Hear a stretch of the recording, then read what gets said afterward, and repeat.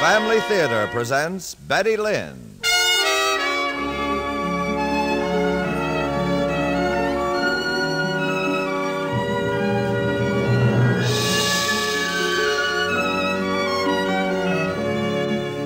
From Hollywood, the Mutual Network, in cooperation with Family Theater, presents No Comment. And now, here is your star and host, Betty Lynn.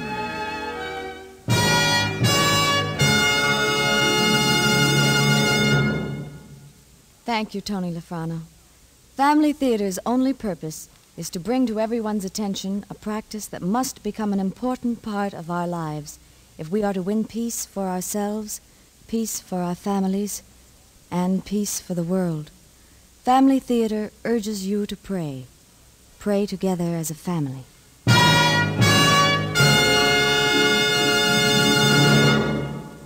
And now to our transcribed drama, No Comment, starring Betty Lynn.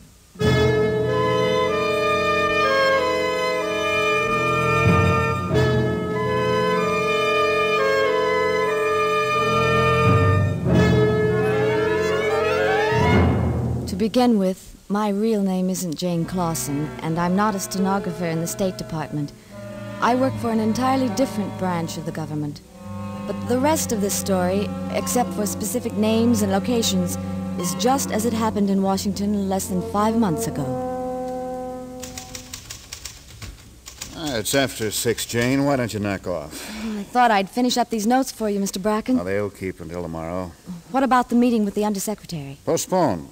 He has to make an appearance at some embassy clambake. Now, what do you think of the terms of the trade agreement? Well, from what I've typed so far, they look wonderful. Well, you might be interested to know that document was drawn up by 3 senators, 2 representatives, and 2 of our own people. Just so as to go you what a little cooperation will do. Has the Alexandrian ambassador seen it? Mm-hmm. Seen it and loves it. It looks for once as if we're going to get the jump on those eastern neighbors of his. Well, that all depends on how confidential the matter is kept until after Alexandria is signed. I've got it, Mr. Bracken. Hello? Yes, sir. Hold on just a moment, sir. He's right here. Me? It's the Undersecretary. He sounds upset. Thanks. Hello? Yes, sir. Yes, sir, that's right. Miss Clausen's typing them up now. It what? Well, I can't imagine how. Why, no, Mr. Secretary, of course not. Just the 7-man committee and the ambassador. Yeah. All right, sir. We'll be right over. Goodbye. What's wrong? Well, there's been a leak somewhere. On the trade agreement? Someone gave the whole story to the papers. When will they learn? When will they learn? But we were going to publish the terms in a few days anyhow, weren't we? After it was signed, yes. Now it may never be signed. I still don't see... You'll have a chance to. The Undersecretary's called an informal meeting of the Trade Committee at his house. You'll be there to take minutes. Tonight? 8 o'clock. Better finish typing up these notes. We'll pick up a sandwich on the way.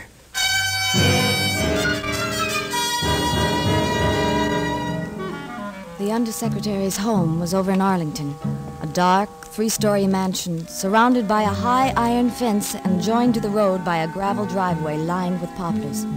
We arrived a few minutes before 8 and were ushered into the library where the Undersecretary and 5 members of the committee had already assembled. After the introductions were completed, the Undersecretary crossed to a large mahogany desk, picked up a copy of that night's newspaper, and pointed to a story on the front page. I take it you've all seen this.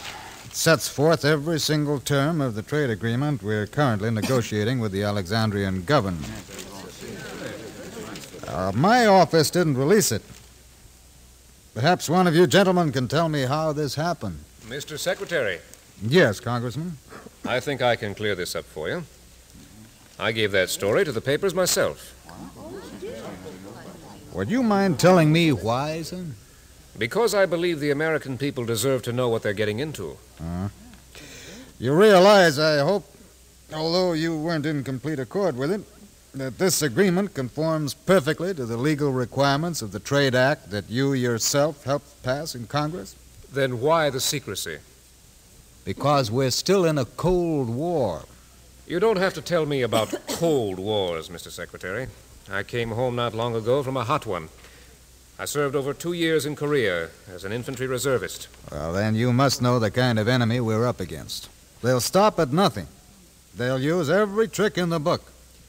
By releasing the terms of this trade agreement, you've given them a chance to make a counterproposal to the Alexandrian government that will look mighty juicy. What good are their proposals? They never live up to them. The Alexandrians know that as well as we do. Our Alexandrians know it, but what about their Alexandrians? They've got some, you know.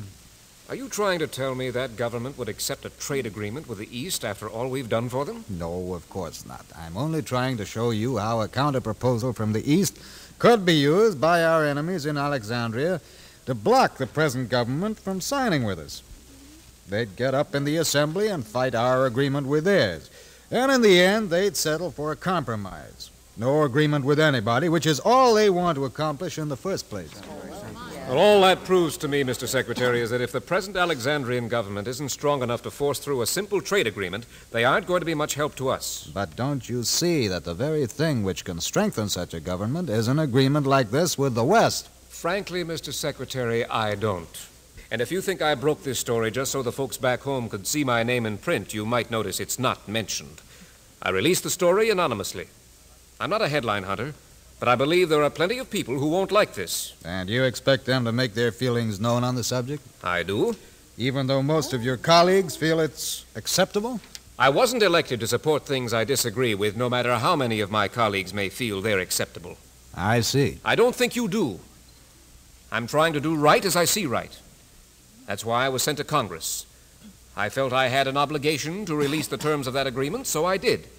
And when I stop responding to the dictates of my conscience, no matter whom it inconveniences, then I'll know it's time for me to resign.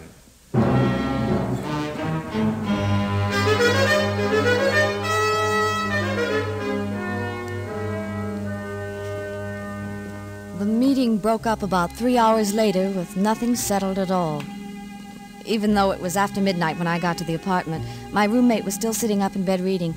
Jenny's been in government all her life, so I told her what had happened. Oh, sounds like it was quite a fight. It was. I've never seen two men so upset.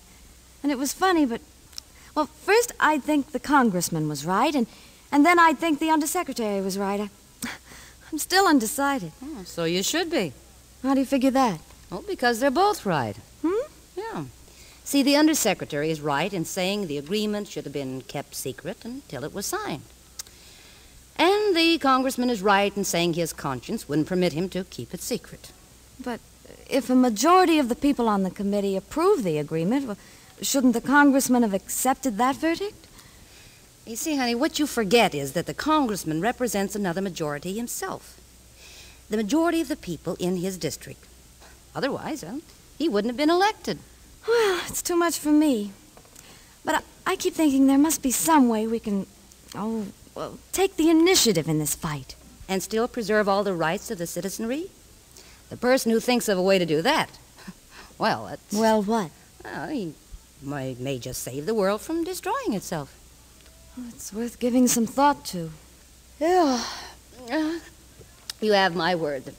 I'll start on it first thing tomorrow. Good night, Janie. Good night.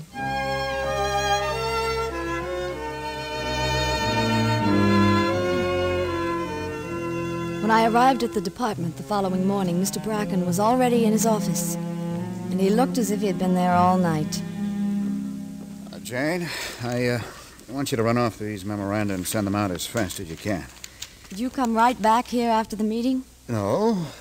I went home and slept a full 2 hours before the phone rang. What's up? Conference, big one. Here, look for yourself. Big one? Well, it can't get any bigger. Cabinet, Joint Chiefs, chairman of every congressional committee. What's it all about? I haven't any idea. Really?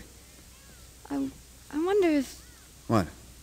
Oh, it's just a crazy idea. I was thinking last night how hard it is for a free country to win the... Well, I guess you'd say the psychological advantage in a Cold War, when everything it does has to be out in the open. Yeah, pretty knotty problem. I'll bet if this bunch were to tackle it, they'd come up with something. And who knows? Maybe that's what they plan to tackle.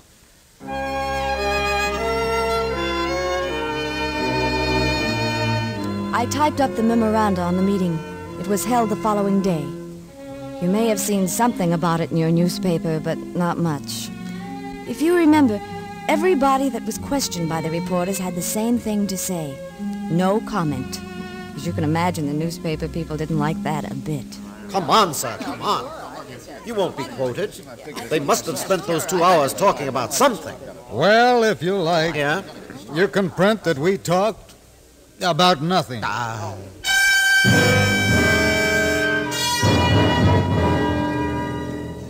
Now, look, Congressman, I printed that story about the trade agreement and left you out of it. For which I'm very grateful. And I happen to know you don't support the administration's foreign policy. I've made no secret of that. So, if you want, I can handle this the same way as the trade agreement beat.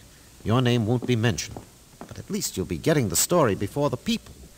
Now, what exactly was covered at the meeting?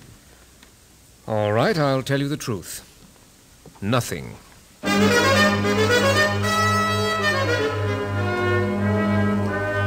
That's the way it went all over Washington for the next 3 days. You didn't read about it in the papers because, well, how could they print a story about nothing? But something came of that meeting, something very concrete. And the first inkling I got of it was on the following Friday, just after lunch. Jane, Yes, Mr. Bracken? will you bring your book? Certainly. And your coat and hat. We're going on. Oh? We've been requested to attend an informal conference Where? at 74 Patterson Street. 74 Patterson Street. The embassy address in Washington of an eastern satellite country that lay along the northern border of Alexandria. This was more than unusual. It was unheard of. In the past, whenever that embassy wished to get in touch with our department, which was seldom enough, it followed strict diplomatic protocol. Everything was handled through channels and in writing. But this meeting had been arranged very quickly over the phone. And even more astonishing, when we arrived at the embassy half an hour later, we were received not by the man who would have been Mr. Bracken's opposite number, but by the first secretary himself. Won't you sit down, Mr. Bracken? No. Well, thank you. Unless you feel it is absolutely necessary that Miss Clausen be present, our Mrs. Barossi here can transcribe the minutes. Well, I'd prefer that Miss Clausen remain. As you wish. No offense, Mrs. Barossi. Oh, not at all, Mr. Bracken.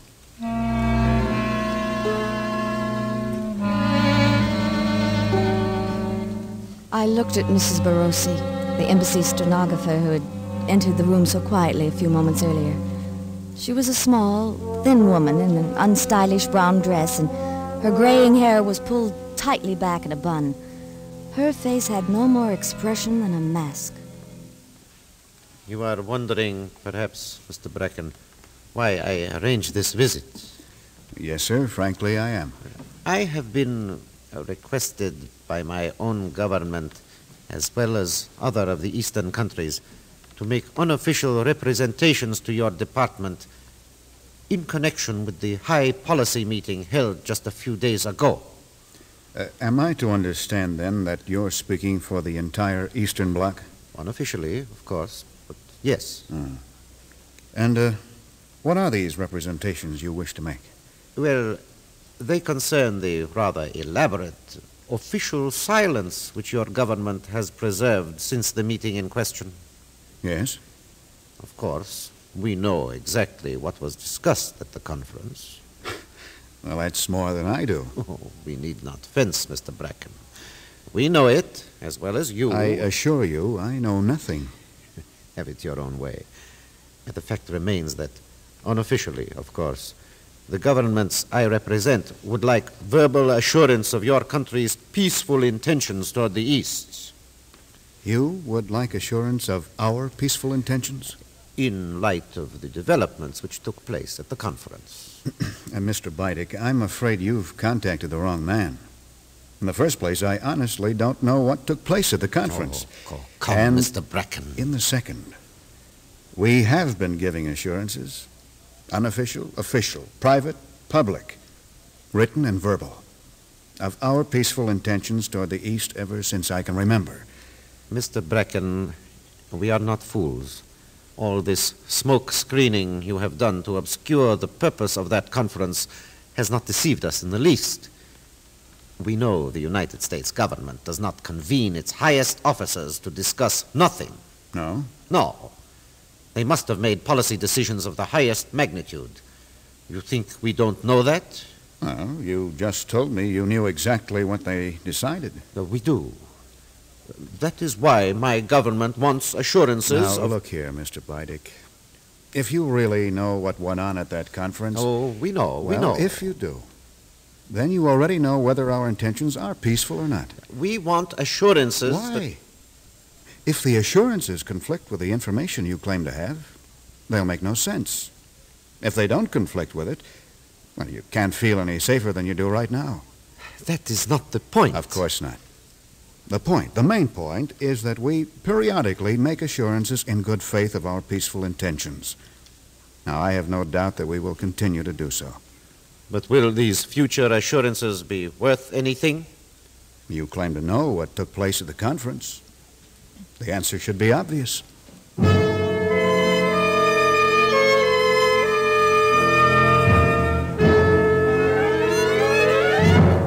That's all there was to it.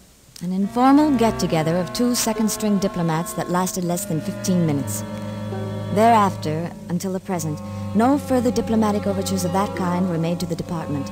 And in a way, that meeting might have been the end of the story, except for two curious, apparently unrelated events that took place just a few weeks ago. A prominent newspaper publisher came to Washington. And that night, Mrs. Barossi, the little stenographer in the Eastern Embassy, disappeared. I'll wash if you'll dry, Jane. Right with you, Jenny. I was just looking at the evening paper. Say, did you read that about the newspaper publisher that visited the White House this afternoon? I'm just reading it now. Boy, you know, he came in like a lion and went out like a lamb. Whatever do you think they told him? I mean, to shut him up. Just what he said they told him. Nothing. No, it doesn't add up. He's been one of the administration's most outspoken critics. He comes to Washington determined to find out what went on at that conference, and he goes away empty-handed and grinning like a Cheshire cat. Look what he says down here at the bottom. Get this. I have the greatest confidence in this most recent decision of our government, the eminent publisher was quoted as telling newsmen. But when pressed for details, he smiled broadly and replied, "How can I give details when there are none?" And this from a man who wasn't going to be put off with generalities. Well, whatever they decided, it certainly has the Eastern Bloc worried. Look here, purges, uprisings. Yeah, they're jittery, all right. I keep wondering if that first secretary really knew what happened at the conference. Well, whatever he found out, or guessed, seems to have thrown a real scare into his bosses. You expecting anybody? Me? No. I'll get it. Miss Clausen, Why, Mrs. Barossi. may I come in, please? I do not think I have been followed. Why, of course, come in. They would not suspect to trace me here. Who do you mean, they? I have left the embassy for good. Well, Jane, if you want me to leave for a while... Nonsense, Jenny. This is Mrs. Barossi. I told you about her. Oh, yes, of course. How do you do? If I am intruding... Oh, no such thing. Here, sit down. Oh, have you had your dinner yet? No, but I am not hungry. Well, you sit right here, and I'll bring you a sandwich. Oh, no, you need not do that. Just take me a minute.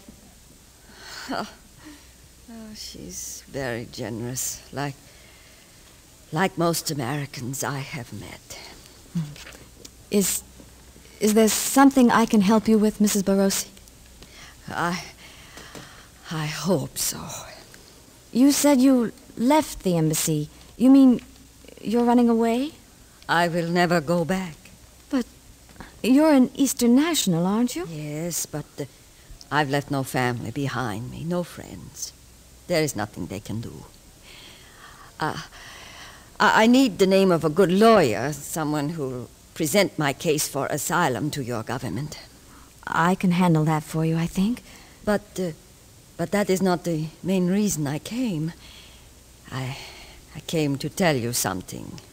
If it's special intelligence, I can put you in touch with the correct people on that. No. It is not that kind of intelligence.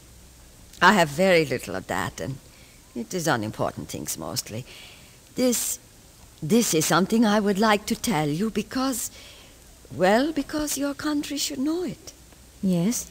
It's about that conference, the big one that was held not so long ago.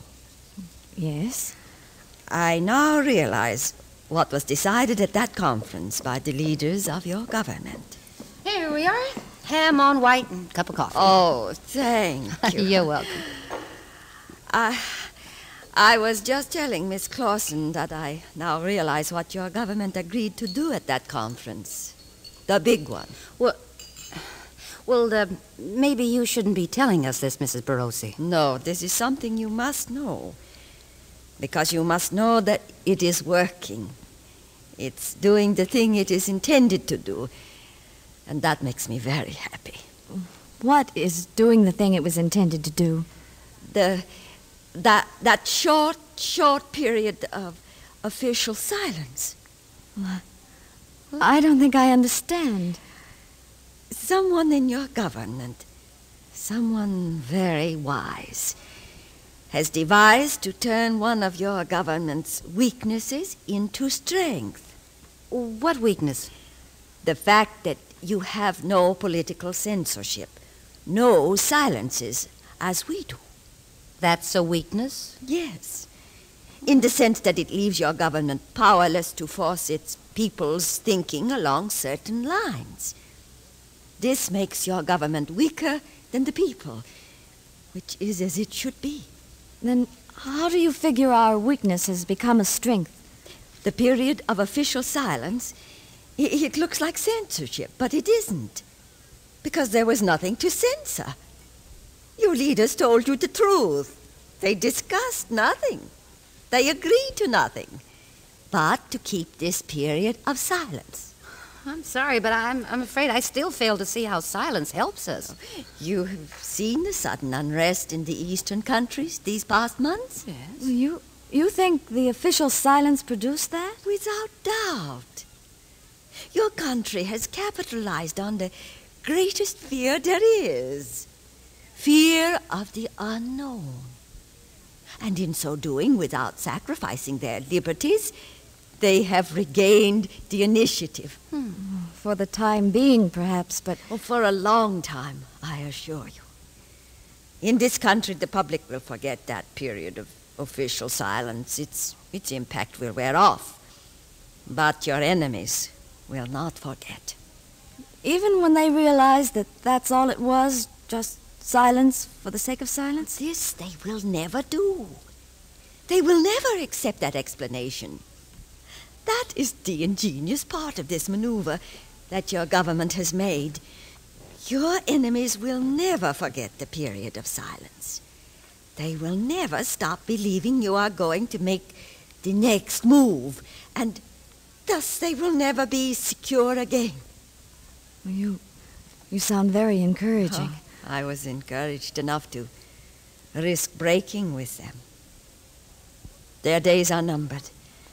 All their power has been built upon the blunders, the mistakes, the weaknesses of others. When people do something foolish or say something foolish, then they can take action. But where there are no words to grind propaganda against, where nothing has been said or done on which they can capitalize, they are powerless. I just can't believe that big conference was called for nothing. Nothing, as you call it, was the only thing that would work. As I said in the beginning, my name isn't Jane Clausen any more than the woman from the Eastern Embassy is called Mrs. Barossi. But her theory about the period of official silence is exactly as you heard it. Of course, it is just that, a theory.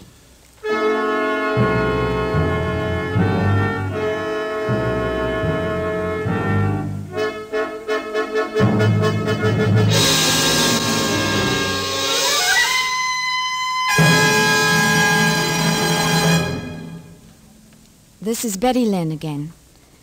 Have you heard the old one about the little boy who wanted to run away from home but couldn't because his mother had forbidden him to cross the street? I only bring it up because, for a moment, I'd like to talk about running away. It's a very real problem, you know, and not at all confined to little boys. Most of us feel like running away at times, like getting away from it all and not having to think about our obligations and our responsibilities. As a matter of fact, the urge we feel to escape our problems is one of the main reasons people read fiction, go to the movies, watch television, or listen to radio plays. Merely by allowing ourselves to become involved in some dramatized situation, we forget our own problems and for a time actually do escape them.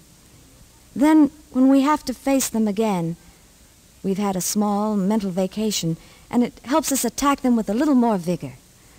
I think you'll agree these days we need all the help we can get. Each week, Family Theater recommends another great aid for facing the problems of daily life. And that aid is prayer. Through prayer, we can obtain divine assistance for all of our problems.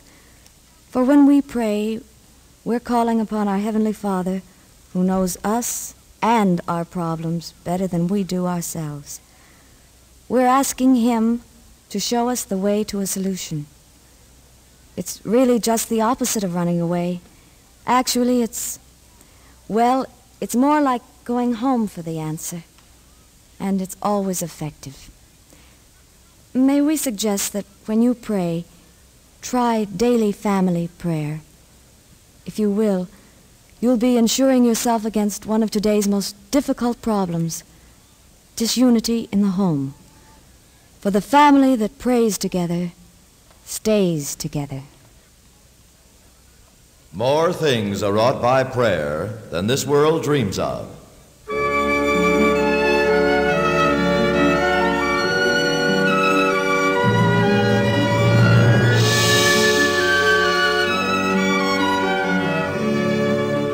From Hollywood, Family Theater has brought you transcribed No Comment, starring Betty Lynn. Others in our cast were John Stevenson, Ben Wright, Byron King, Gigi Pearson, Edgar Barrier, and Irene Tedrow. The script was written and directed for Family Theater by John T. Kelly, with music composed and conducted by Harry Zimmerman. This series of Family Theater broadcasts is made possible by the thousands of you who feel the need for this type of program, by the Mutual Network, which has responded to this need, and by the hundreds of stars of stage, screen, and radio who give so unselfishly of their time and talent to appear on our Family Theater stage. To them and to you, our humble thanks. This is Tony Lafrano expressing the wish of Family Theater that the blessing of God may be upon you and your home, and inviting you to join us next week when Family Theater will present Enough Rope, starring J. Carroll Nash. Rita Johnson will be your hostess. Join us, won't you?